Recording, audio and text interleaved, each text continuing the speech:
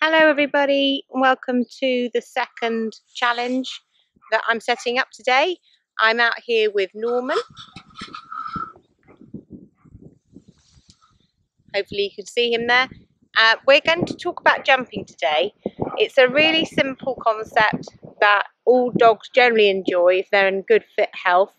I would put a caveat: if you know your dog has got any problems with his elbows or hips, don't jump your dog. It just isn't going to help them at all for their well-being.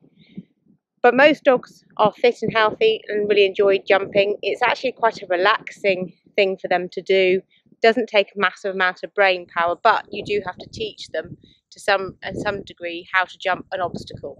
So jumping is very natural, but actually to jump an obstacle isn't natural because we actually teach them. So here we are today. I've just set up a really simple fence, which is what we call a soft fence. So if you can see behind me, there is a rabbit fence, which is made of nylon.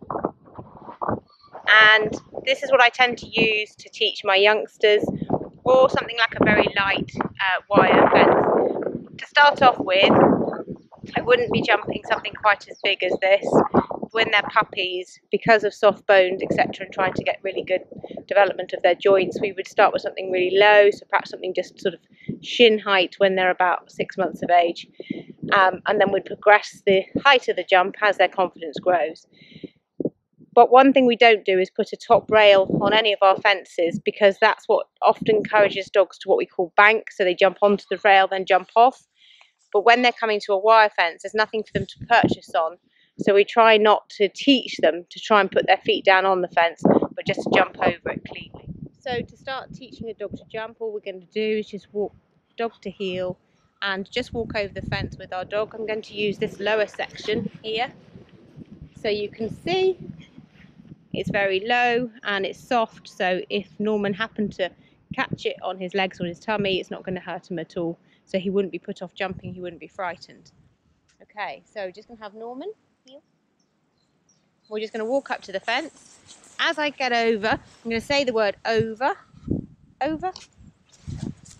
And that's just to teach the dog to say, I want him to actually physically jump the fence.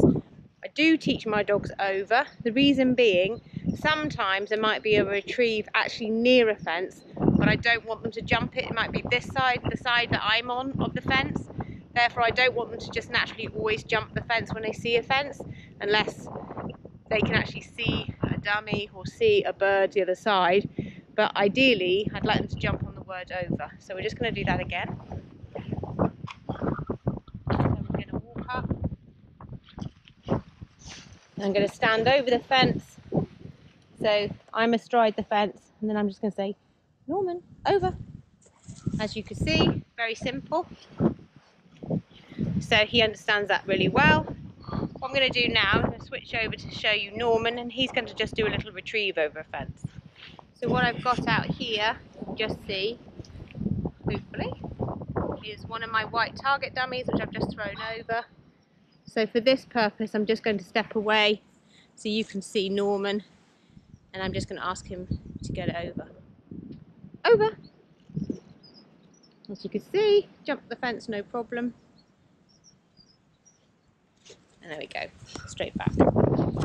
Okay, so we have now come out to another part of the farm here, and I have rigged up a fairly floppy piece of chicken wire. It's just got a white bungee cord running through the top just to give it a bit of stability. Also, Norman can see it as a line, because the trouble with wire fences, sometimes they can look a little bit invisible to a dog. Once they know they're there, they're fine, but sometimes the dog will just bounce into them. Wouldn't do any harm because it's a really soft fence. It's literally just tied up with some string, because we're just improvising for this demonstration. And as you can see, I've got a white target dummy out there. So it's a bigger fence, but Norman's quite confident with jumping, as you've seen. So what I'm going to do is just let him take the retrieve. So we're just going to back up a bit. I'm just going to turn around, and I'm just going to keep the camera on the fence. Over.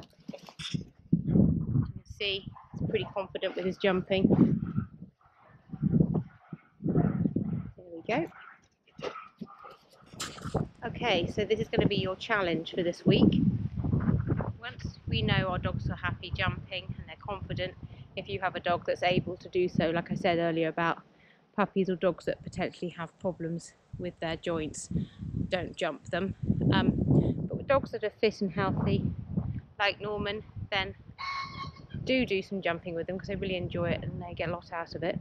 We do have times where we have to retrieve birds over fences because either it's a long way round or we can't get round to get to the bird. So it's efficient for a dog to be able to jump a fence. One caveat is no barbed wire, please. Don't put your dog over a barbed wire fence. It's just not worth retrieving a bird for the sake of having an accident. Right, so what I'm going to do with this exercise is I'm just going to see if Norman understands the word over. So he's been over the fence a few times. He knows there's a dummy there. So all your challenge is going to be is to do just the same with Norman. I've turned him away from the fence. So he's looking at me. I'm going to give him a stop whistle and an over command and see if he understands what the word over means. Over. Yeah, I think he understands the word. But it's something that I would practice from time to time just to make sure it stays trained so he doesn't forget.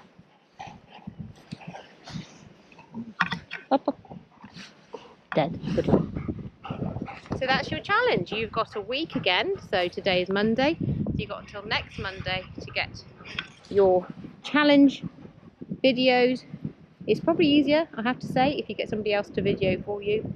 Me trying to do this on my own today has been a challenge. As you can see, Norman also thinks it's rather strange. So post your video on the comment section on the next challenge and we'll look forward to seeing them. Take care. Bye.